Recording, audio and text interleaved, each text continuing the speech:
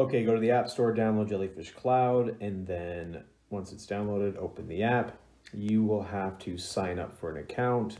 You'll go here, you'll punch in the email you'll be using, and this is the same email you will use for everybody in the household. No need to create several different passwords for everybody else. Just make sure it's all the same account.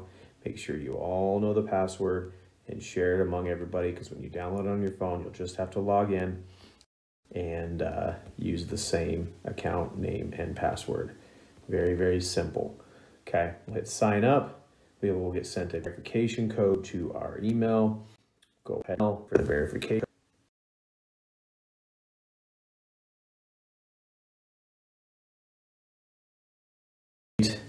We'll hit the verify button, account created, perfect. Now we'll go to the login, punch in the same password that we just used.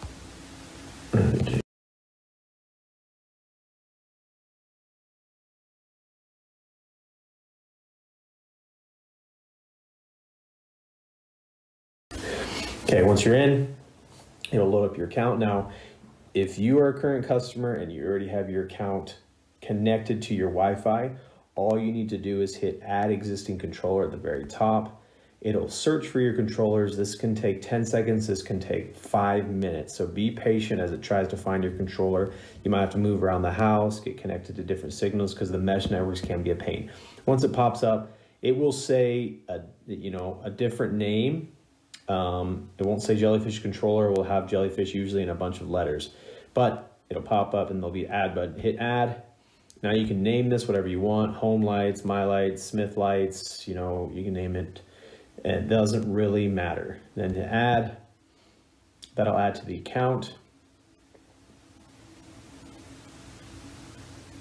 Give it a second. So this should take, once again, it could take 10 seconds, it could take 2 minutes. If it just pens and pens and pens for like 5 minutes, just exit out and it should have worked. You'll just have to reload into your app. So here, finish adding controller.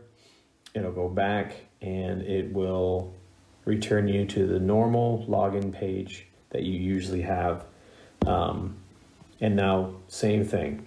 You can just open up your app and this will pop up. You'll have your regular categories and lists and all of your patterns on here on your controller. All of your patterns you've created should be saved on here. And there's not too much different. The setup tab has changed a little bit, but for the most part, it is all the same. Thanks.